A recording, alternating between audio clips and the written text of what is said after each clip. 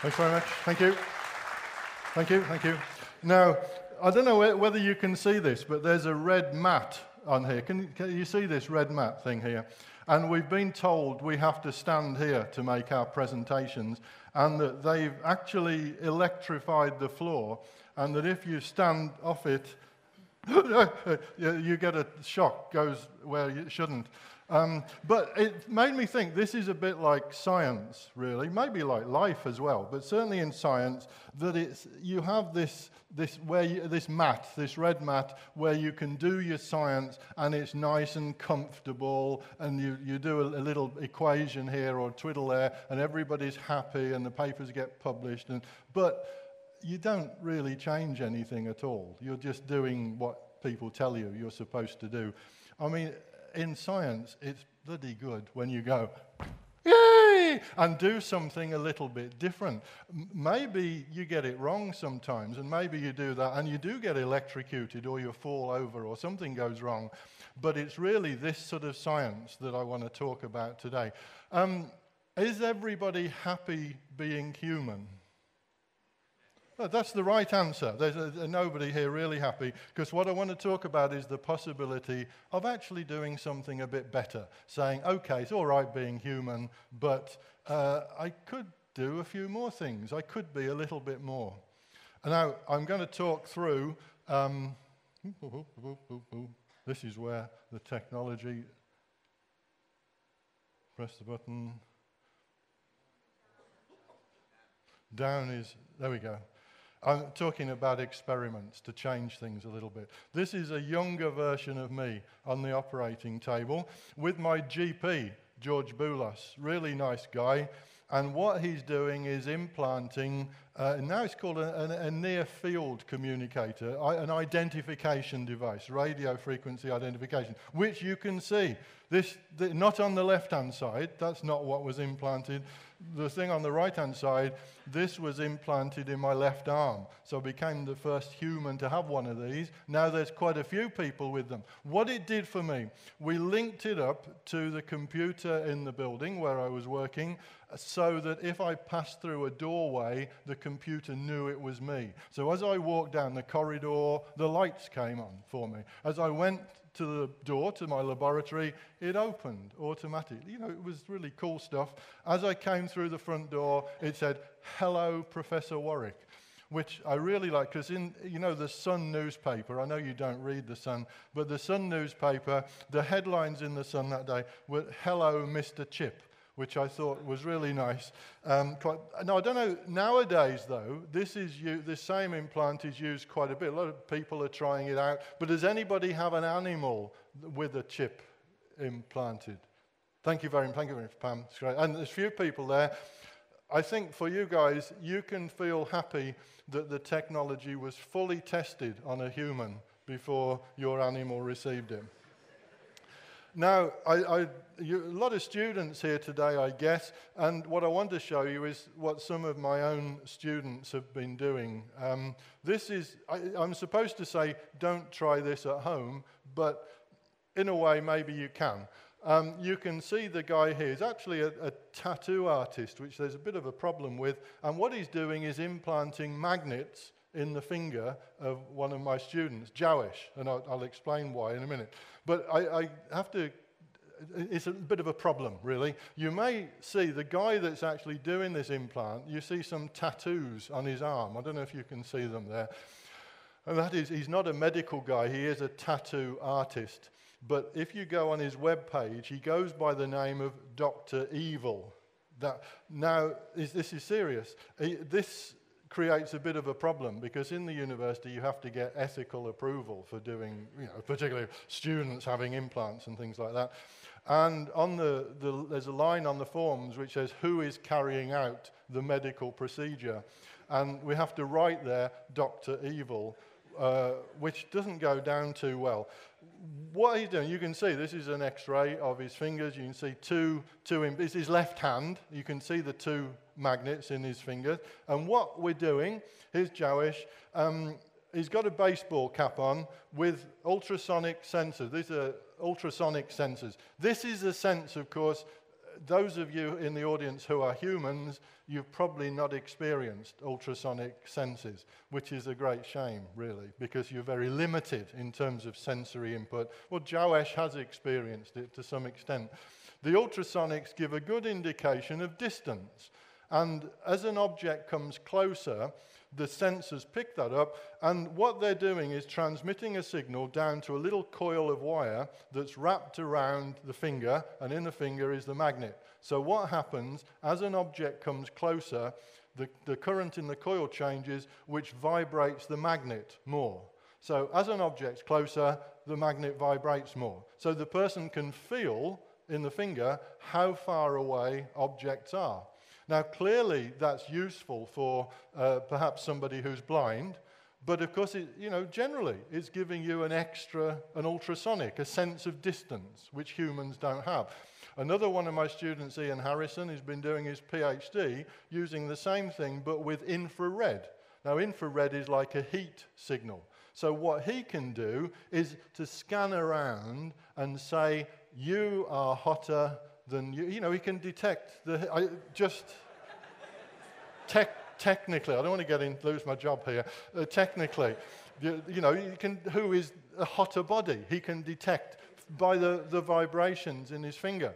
Now, what use is for that? In the military domain, maybe. Going in, before you go into a building, maybe there are some soldiers in the building, you don't know, so put your finger around the corner, oh yeah, there's somebody over there, and so on. But we don't know what some of the uses might be.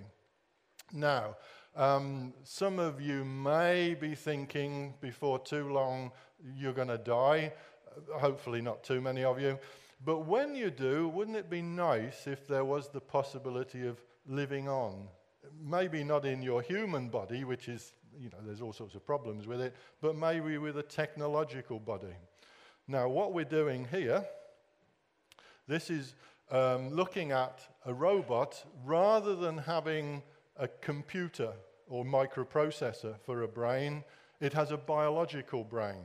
So you see the physical side of the robot, little robot on wheels, maybe with ultrasonic sensors, but the brain of the robot we've replaced by a biological brain using neurons, real brain cells.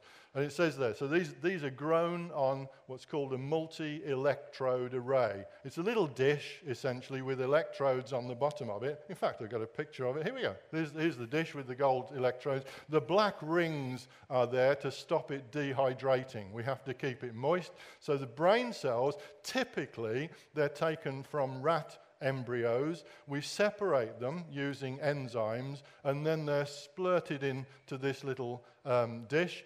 And there they grow. So we have to keep this in an incubator at the right temperature because it is living. We have to feed it. And after about 10 days, the neurons, the brain cells, will start linking up with each other. Straight away, when we put them in the dish, they start pushing out what look like tentacles, what become what are called dendrites and axons when they link up with other neurons. But after 10 days, we've got quite a complex network there that we can send signals. These gold electrodes here, we can send signals into this little culture, the brain that's growing there, and see where we get a signal out. Maybe if we send a signal here, there's a passageway through the brain, and it comes out on another electrode. We can poll around the different electrodes, see where we've got a passageway through the brain, and then use that subsequently. Typically, then we might have 150,000 brain cells in the little dish there. And what we do is link it to a robot body. So we give the brain a body which can then move around in a little arena, and we can see how the brain learns, how the brain changes, and try different things to modify it. Now, as I said earlier, that you may fancy yourself, rather than having rat neurons, having some of your neurons. Some of you might want to donate some of your brain cells. As students, you don't use them that much. And put them in, instead of using rat brain cells, we'll take your brain cells and put them in our little dish, culture them, grow them, and then, instead of being in your human body with all the problems you've got, you can be in a little robot body instead, maybe walking around and so on. More recently, we're looking at, rather than operating in 2 dimensions, as we see there, having a 3-dimensional lattice structure, which allows us to use not 150,000, but about 60 million brain cells. Okay, it's not up to the 100 billion of the human brain, but 60 million still pretty good anyway. So it's 60 million human brain cells in a robot body is where we are now, which raises, to me anyway, all sorts of questions. You know, should it have rights? Because at the moment, at the end of the day, I can pick this robot up and throw it in the bin. And okay, the other researchers might grumble at me because that's 2 weeks' work well thrown away. But nobody comes and takes me off to prison or kills me or anything like that. I can just do it. But should I be able to do it? Because if it was a cat or someone's got a license for it, somebody else might be annoyed. And if I can't do that, should this little robot with its 60 million human brain cells or 100 million human brain, should it have some rights at all? Should it be able to vote in elections? Will I be able to program it to vote for who I want it to vote? All sorts of nice questions. Maybe it's a good idea after all. The final experiment I want to talk about is the main one that I've been involved with. And this is, if you fancy it, go for it. This is me on the operating theatre at the Radcliffe Hospital down in Oxford. And in fact, one of the surgeons that were involved with this experiment, there were 4 of them altogether. Amjad Shad, that we can see on the left-hand side, he's now a visiting professor at the university, and he's a neurosurgeon down at the University Hospital, Coventry in Warwickshire. So he's still all together working on the project. What I had was another implant, which I will describe. It was a 2-hour neurosurgical operation to put that in place. This is the implant. It's called the Utah array, because that's where it comes from. That's Utah, not array. And it's also called the brain gate. The reason it's called the brain gate is that we were in competition with people from America, and we got there first, of course. UK, we got there before the Americans. And then, so they changed the name of it so they could be the first when they renamed it. So they're crafty, these Americans. Even if they're stuck in snow at the moment, they're still crafty. So this was implanted. I don't know whether you can see, there's a scar on my arm there. This was implanted for scientific purposes. So I didn't have a medical issue, it was for a scientific project. And the surgeons, including Amjad, opened up my arm there and fired this little implant of 100 electrodes into the nervous system in my left arm. They had to cut away the myelin sheath around the nerve fibers and then hammered the thing in with a little impactor. In fact, I don't know if I've told this to anyone before, but in the operation that I had, it got it all lined up. Like I'd been on the operating table for 2 hours. They opened up my nervous system, got everything in place. This little impactor is just a little mini pneumatic hammer to hammer this thing in as quickly as possible. And the surgeon said, right, charge the unit up, and he pressed the button, and it sort of went, bleh. And nothing's happened. Now, this was about 6 or 7 years research, and on the operating table, they've opened up the nervous system, and all they've got to do is hammer this thing into my nervous system, and it's going bleh. So he said, okay, let's do it again. Charge it up, charge the unit up, press the button. It went. So they had no idea something was going wrong. So I thought, all right, that was it, 6 years work done. Let's sew me up and let's go away, and that's that. What it turned out was the guy that had put the connections together, where it said in, he'd pushed out, and where it was out, he'd pushed in. So the tubes were round the wrong way. So what it was doing was going, when it was coming away, and then press it instead it went, whereas it should have been going, if you see what I mean, was the wrong way around. So it was sucking when it should have been blowing and blowing when it was. So they connected it round the other way. So there, okay, charged it up, pressed the button, and in it went, and that was it. And it was, of course, it was all anaesthetised. But all I actually had that night, I think my wife's here, so she can tell me if I'm wrong, was just one Nurofen painkiller, because we didn't know. No one had had this before, this particular implant at all. I think it had been fired into sciatic nerves of chickens before, that was it. So we didn't know, would it be painful next day? This is, because it's not every day you start blasting things into your nervous system. But it wasn't. It was fine. And for just over 3 months, we carried out the experiments, and I will describe with some holiday snaps the experiments which we did.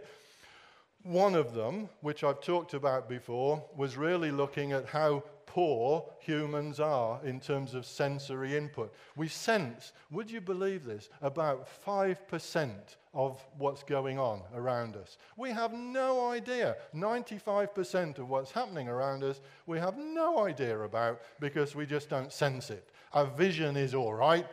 You know, when you get older, it's not so good, but your vision's all right, your sound is not particularly good, and so on.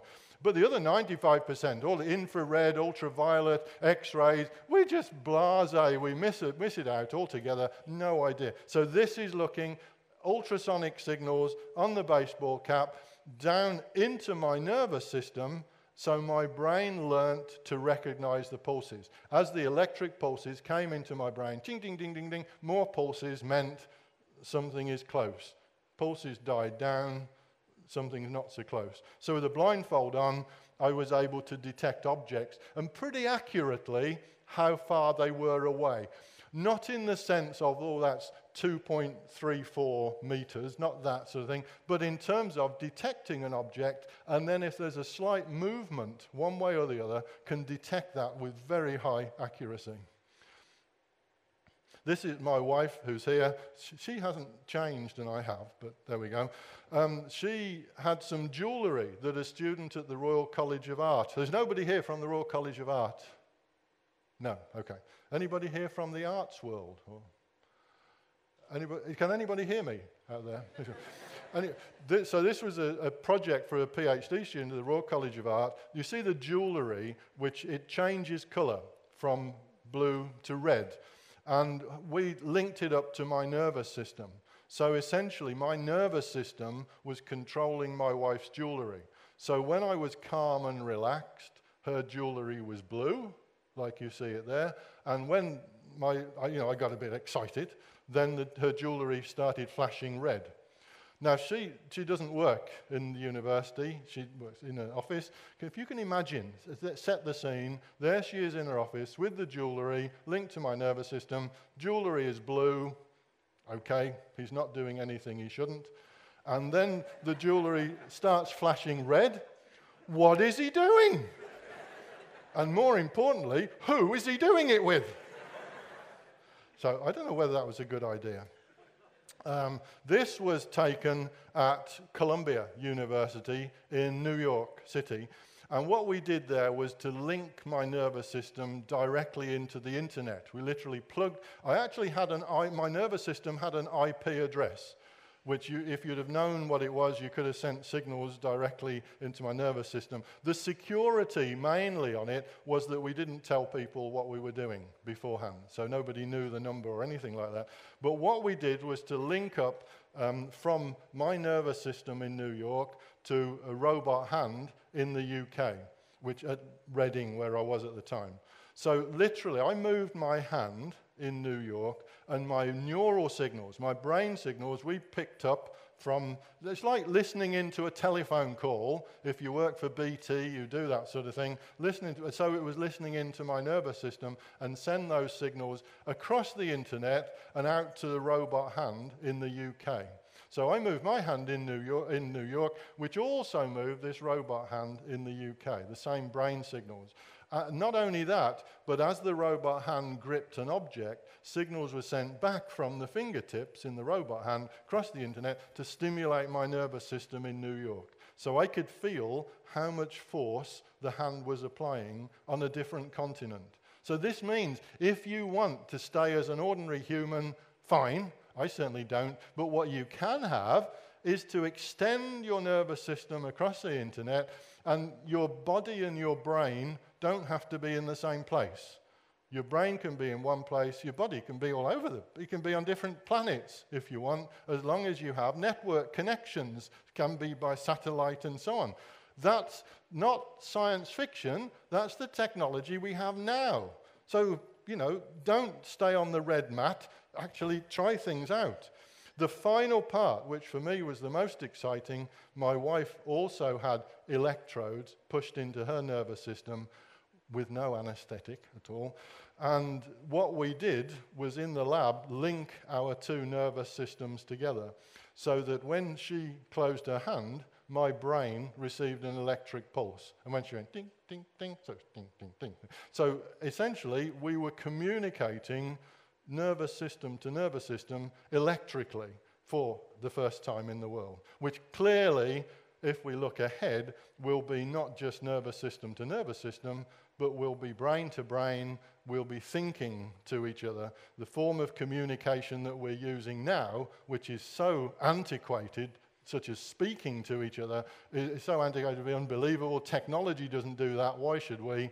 We will be communicating by thought communication in the future.